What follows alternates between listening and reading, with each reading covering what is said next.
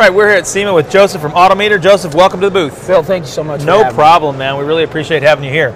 So you are associated with Autometer, one of the I'm probably one of the leaders, not probably one of the leaders, one of the leaders in gauges out there. So let's talk a little bit about Autometer and the history of Autometer and where it started. It's an interesting story. Years back in the 50s, an engineer who was actually an engineer at Sun Electronics in Illinois, Vern Westberg, name of our founder, had a concept for building a better electronic tachometer. You know, at the time, the racer had the mechanical tachometer. You know, the electronic wasn't really trusted. Sure. He left Sun and started business in his house. His kids' rooms were converted to storage areas. He was doing castings in the backyard, and I mean, like it was a homegrown business. Put the kids to work, helping to box up tachometers and ship them out. The company grew slowly. Years later, he brought on Jeep Worthen, our current vice president of sales, who's been with the company since the beginning of time. And Jeep went out. We were an unknown brand and went to every NHRA race, every drag race he could go to. And Jeep had this device, and it was his tack tester. And he would go around to the racers and say, you know, let me test your tack, see how accurate it is. Right. They'd hook up the mechanical tack to the device, and they'd see how it functioned. Now, at the same time, he would also have the Autometer tack there, electronic device as well. The electronic device, and he was able to show how much quicker responding it was, how much more accurate the product was, and slowly but surely, the electronic tack started to gain favor with the racers, and the company grew from there. That culminated in the introduction of the trademark Monster tack. The racers wanted something larger, and then the company's kind of grown from there. The Monster tack remains a flagship product line for us, but you know, we've diversified incredibly to a number of different lines, everything from the hardcore racer to the street rod builder to the modern muscle car. I mean, really, there's a line dedicated to almost every segment of the market. There certainly is. You guys have done a great job with that too, because it's while we all do similar things, you know, the old school hot rodder doesn't need a boost gauge, and you guys have come out there with the tuner cars, giving those guys the things that they need: EGTs, boost gauge, wideband O2 sensors. You guys have just kind of jumped into everything. So there's a product out there for everybody, and really in just about every style too. We've been fortunate in we have one of the most fantastic engineering teams in the world. We're located in a little town called Sycamore, Illinois. You would blink if you drove through it. I think we're probably the largest business there, but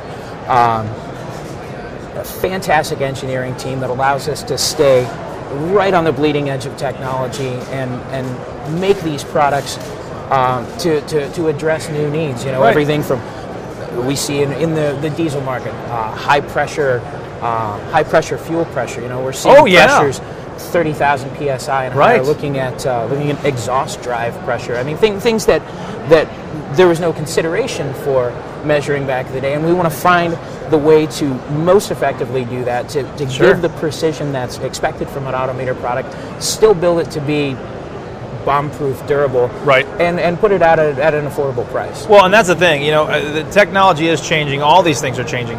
You know, you talk about the high rail pressures.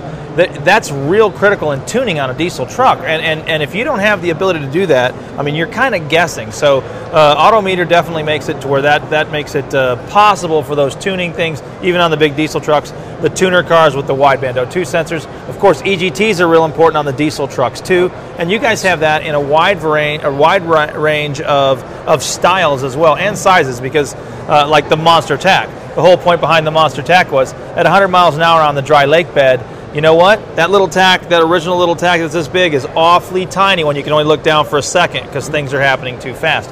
Same thing is going on today, and that Monster tack and the big gauges, and you guys have done a great job. Full sweep gauges all the way around. Just some fantastic product out there. Thank you. Yeah, we want to provide the variety so the customer is able to get the exact product they need, something that they can depend on to make their car into the vehicle they want it to be. You know, you start adding horsepower to a vehicle, the first thing you need to do is make sure that you're able to see how that's affecting the vehicle. It's a cheap insurance policy for a hot rodded vehicle, no matter whether it's a car, truck, tuner, race car. Right. Well, and that's the key. That's kind of the lifeblood of the car. You need to know what the oil pressure is. You need to know what the oil temperature is, what the water temperature is, the boost. All those things will help you tune your car and also help keep it alive. If something goes wrong, you can actually monitor those gauges in real time. Also, we go back to the styles and the designs. You guys have a vintage car, a vintage design that it has all the late model electronics, but it looks like it belongs in a 1935 whatever. Absolutely. We our CEO and I were having a discussion about this. We actually reached out to our social media properties, to Facebook, to winningride.com. It's one of our properties, to Twitter. And we said, when we look at these gauges, the modern electronic speedometers are incredibly convenient. I mean, regardless of your gear ratios, your tire size, you hit a button, you drive for 2 miles, and the thing's calibrated too. Right. But we were able to put multiple trip odometers into it, and all kinds of cool functions into this digital display. The dig, at least in my mind, was if I have a period correct car, right, I want that convenience. I want something that's going to be modern, OEM reliable, give me the odometer level of precision, but I want it to look like it belongs there. So we had a contest between the two of us. We released our Prestige line of gauges. This is the first one that we did. They were available with both the analog and the digital odometer, right? Now, with the analog, we lost the multiple trip meters and whatnot. Of course. But sometimes the look, the form does trump the function. Absolutely. In it, and the sales numbers came back on that, and all of a sudden, there's a whole bunch of speedometers are now available with a traditional rollover style odometer in it. So, I mean, it's designed to look like it came right out of it, but give you the modern precision, the modern reliability. Some of them were even doing our latest, the through the dial LED lighting. Right. So you've got nighttime visibility that is just absolutely unparalleled. Fantastic. So, and then of course you have for the race guys, you have the we were talking about this a little while ago. I have the liquid filled gauges because you get that engine sitting there and it's cackling and it's just rattling and chatter, and that vacuum gauge is going to bounce up and down, or the oil pressure gauge is going to bounce up and down as that motor's rattling. That liquid, that thing is the way to go to just kind of dampen that, so you can actually see what happens. It is, after the bomb drops, what's left will be the roaches and the liquid-filled odometer gauges. No doubt. Designed to just, no compromises, no vibration. There is nothing. The word unblow-upable gets thrown around a lot these days, and I believe that these gauges personify that. They probably do. I know I've got them in some really hard-hitting, a couple of really fast cars that I own. I've got them in, and you really don't have time to look down there, and you certainly can't have that gauge bouncing up and down, because you only have you're making an 8-second or 7-second pass in the quarter mile. You don't have a lot of time to spend looking at the gauges. If that needle's not where it's supposed to be, you immediately need to click it. Mm-hmm. And with a liquid dampened gauge, you can just. And I always set mine to where the needles are straight up when they're supposed to be. Gotta clock the needles. So I just go whoop and look, and I know that everything is right where it's supposed to be, and keep on going. So and those liquid filled gauges are absolutely top shelf. So what's in the future or on the horizon for Autometer? We've had some really cool developments that we've put together. One of the things I'm most proud of is we've been working with our NASCAR teams and with the new McLaren ECU and whatnot. Last year we designed a series of CAN-based instruments for the McLaren ECU that they're using. Integrates directly into it, but they also will work with an analog or a digital signal, so there's some versatility there. You have multiple warning points across the dial, ultra lightweight, like carbon construction. I mean, in these vehicles, gauges are high weight, and just they are. Anything that we can do, I think the NASCAR TAC is like 8 ounces or something like that in its entirety. I don't know if that's the exact figure, but it's when you feel it feels fake. Okay. No. You think it's a demo? Yeah, this is the finished product. This works. This plugs in. It just It's incredible. So in terms of material composition, we've become very, very adept at lightweight construction, and even in the high-end products, it's carbon and whatnot, but that trickles down throughout the line. Of course, the technology always gets better. Now, for this year, we've taken that can solution one step farther, and we've created an all-in-one LCD-based system. And there are LCD-derived products on the market right now. We've taken this one step further. The display that we've built for this, the engineers are getting me into some of the geek stuff behind this. Right.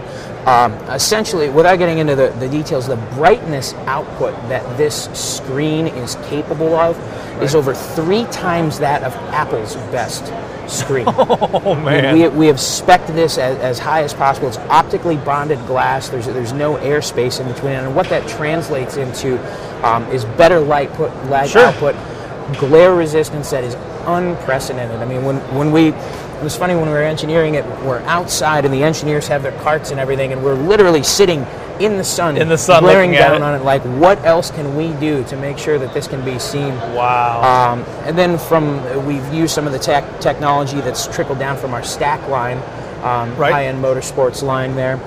So carbon composite housing. The vibration resistance on this unit is 25 G's continuous vibration resistance, and shock resistance to 50 G's. Now, to put that into perspective, we've had Formula cars in the stack line that have hit the wall at over 200 miles an hour. Right. And we know that they hit just above 50 G's because the data systems that we had installed in the vehicles still recorded and still worked. So it's totally sealed against water and dust. You can literally put it in a bucket of water and have it work. So we've really tried to push the envelope in terms of technology, and like all Autometer brand products, it's something that we're not only engineering, designing 100% in Sycamore, Illinois. We're printing circuit boards. We are building these items in the United States. We source as many parts as is humanly possible in the United States. We are proud to be an American manufacturer that's pushing the edge of technology with American-built components. Oh, that's fantastic. Now, so let me get this right on these gauges. Like, we run a Motec M800 on a couple units. Mm-hmm. You're telling me you have a gauge that I can hook up my output signal from my Motec, and it's going to read on your gauge. In the stack line, and then with these can-based instruments, we have a number of different CAN protocols that we can accept. Obviously, fantastic. The Motec is one that the stack line all supports. The Motec protocol. Yeah, I'm certainly the top tier ECUs will work with your gauges. Yeah, and even from your AEMs, your fast, your mega squirts. I mean, across the board, we feel that integration is important. We want to deliver the customer the best possible product, but if in the process of doing that we can make it easier for them to install and live with every day, we're going to take that step every time. Well, that's fantastic, because I've got a couple of cars that are designed that way. I've got one that I run Motec on. I got another one I run an AEM system on.